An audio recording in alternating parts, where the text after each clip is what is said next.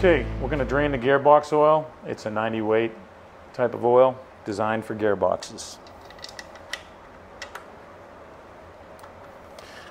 There's a drain screw, very low underneath, under the belt cover.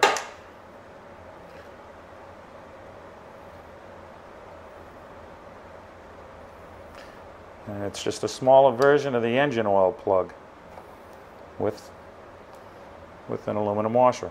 Once again, inspecting the washer, the threads, everything looks good. It should reseal nicely. Now this is the outlet of the gearbox.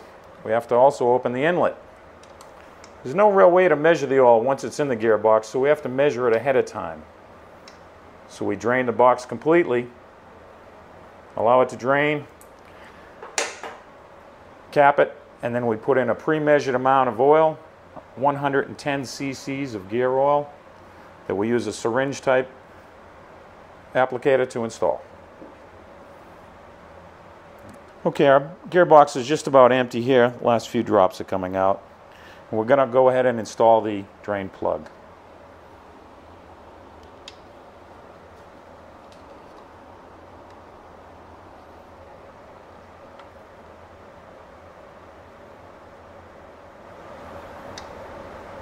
Starting it carefully by hand to prevent any cross-threading.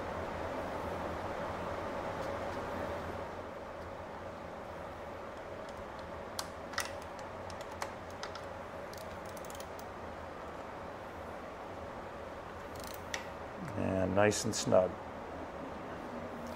Okay, now we have the top of the gearbox here is open, the plug is out. I'm going to install the 110 cc's of the gear oil.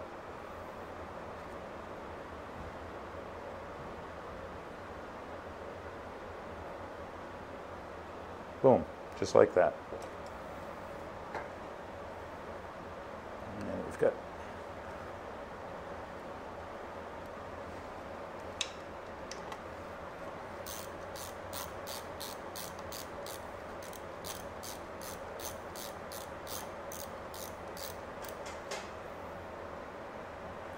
again, it's all sealed up, and that oil is good until the next interval requiring change.